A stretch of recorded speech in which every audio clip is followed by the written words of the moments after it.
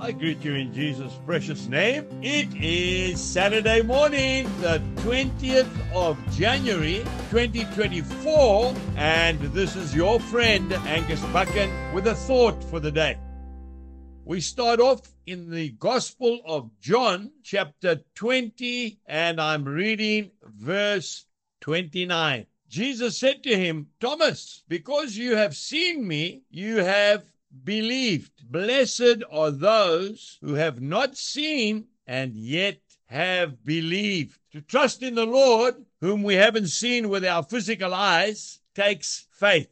Now, I want to give you an example. We have a men's prayer meeting at Shalom at 5 o'clock in the morning. We've been doing it for years. When I leave my little house and I get in my pickup to drive up to the church, I can't see the church, but I know it's there. Now, the reason I know it's there is because we have a big cross just in front of the church. That cross has got a time switch on it. And when the sun goes down at night, the light comes on. A beautiful big cross. In fact, some of the pilots in the nearby airport have told us that sometimes when they lose their bearings coming into land at night, they look for the cross, and the cross directs them. Now, when I drive up to the church to have our prayer meeting at 5 o'clock in the morning with faithful men, I can't see the church, but I know it's there. How come? Because I can see the light of the cross. Now, I want to say to you today, you might not have seen the Lord Jesus Christ physically, but you know He's there. How do you know He's there? Because He lives inside your heart. His Holy Spirit is the light,